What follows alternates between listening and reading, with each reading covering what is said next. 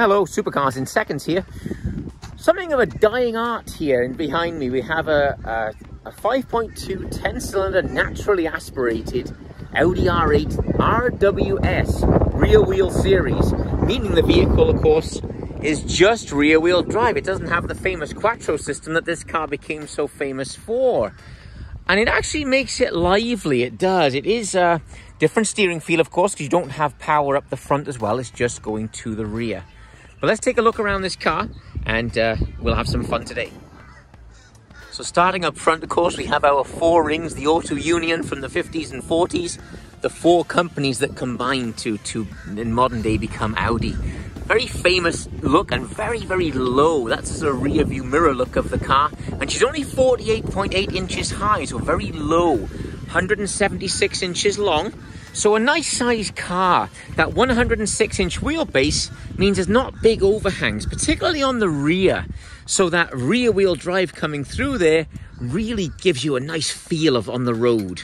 The steering, of course, is electric, but a pretty fast ratio. It does work very well. And as I'll mention it when I'm driving, but this is I love this shaped rotor. You look, to take some weight out, they've cut away the edges of the rotor, like almost like a flowery pattern around the outside. It's a two-piece rotor with an 8-piston caliper up front with just 4 on the rear. I love all these grills that the R8s have today. These mesh grills, intakes and so on, all around the car, front and rear. This metallic black suits it as well, I think. See these little mesh grills. I love the big exhausts, and again, rear view, look at that thing. Really just a nice look. So to access the engine bay, you go down actually behind here. The engine has to be in accessory mode. It won't do it if the car's just on. It has to be in accessory mode or the engine running to open up that little hatch, which lifts this up then to reveal our beautiful 5.2 V10. It really does look great. Those big intakes up on top fill up this engine bay. I love this big strut brace across the top of it. Really a beautiful thing. 540 horsepower with the RWS and 398 pounds of torque. All of that, a bit like a turbo engine, comes in at about 5,000 revs, where you get the maximum push from the car. You can see how far down those little coil packs are, the little red bits there, obviously 5 each side. They're way, way down in the frame of the car, giving her a great center of gravity. RWS rear wheel series, rear wheel drive, again, not all wheel drive, through a 7-speed dual clutch that really performs very well. I'm going to say this several times in this video, but the big compliment to this car is how civilized it is to drive on a daily basis.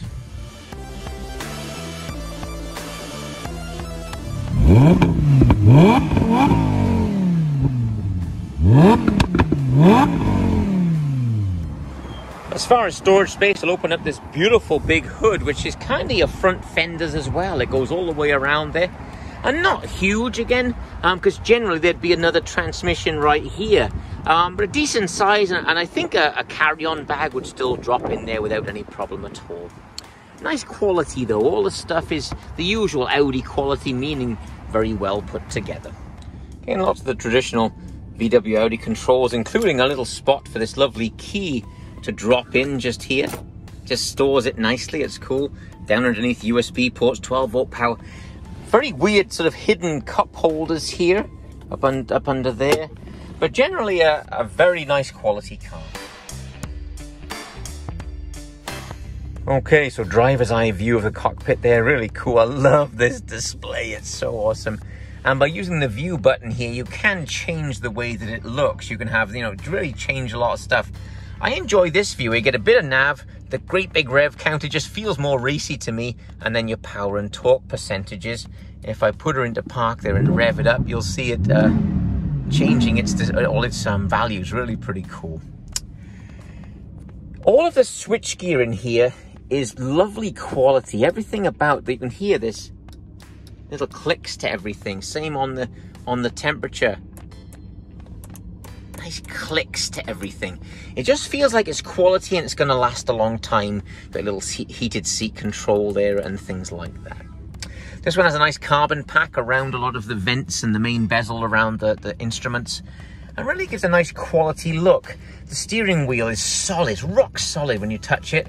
I like this perforated leather on the side, and then this sort of smooth, more Napa smooth leather up on top. A beautiful car. Let's take her out for a drive. And I'm driving it in dynamic, manual, and it's a nice place to be in the car. It is. The controls are all right here, very ergonomic, of course, being Audi. Nice quality car. But that big 8-piston caliper up front really does a good job. The brake feel is really strong. It bites very early in the travel and gives you a good feel. I wish the steering was a bit heavier. Other than that, this is a good car. All right, let's go down into old Batman's corner. RWS doesn't have launch control. I don't think that really matters. I'm just going to come to a complete pause. I got it in the manual mode, so I got to use the paddle shifters. I'm just going to hit it. What a sound! Gosh, very impressive. Good balance.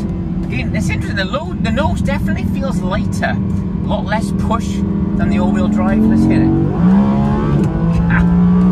Up around 6,000. This thing hustles. 8,500 red line. We are hustling here. I'm going to hit the brakes really hard. Oh, very, very good. I don't really miss the carbon ceramics. This has the, I say that shaved weight rotor. If you remember the original RS5 when it came out, it looks like that rotor that had it on the front. It was like carved out. I don't miss the ceramics at all. Because she's a little bit lighter in weight, she's 3,500 just over as this car. It's not up on its toes by any means. That big engine is heavy, but it really, it's a lot of fun to drive. I love this car. It is not as aggressive as a lot of the cars in its class, but that's a compliment to the car. This thing, you could drive it every day. I could really drive this car from here in St. Petersburg straight to Miami and be comfortable.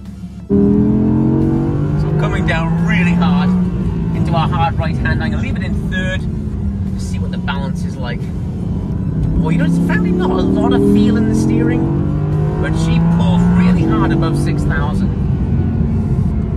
Throttle response, amazing. It is incredible how I can balance the car through a corner here. A little bit of push, but not like the all-wheel drive one. Again, I think it's less weight. I think it's about 110 pounds less with, you know, without having those front wheels driven. I've enjoyed driving the car. I think what the R8 is great for is someone dipping their toe into the exotic market for the first time. Let's look at the car. Your running costs are of course going to be much lower than some of the big exotics, but it still has that glamorous look. I see, only being 48 inches high, it really has a cool appearance on the road. I actually like this metallic black. The black wheel is nice, of course. This is the optional 20-inch wheel. It's really just very, very pretty on the car. I appreciate you watching the video. Please subscribe to the channel if you'd like to be a part of it. Like I'll say it again, we got close to 100 videos on the channel now for you to peruse through all sorts of crazy cars we've had. I appreciate you being part of the channel. I'll see you next time.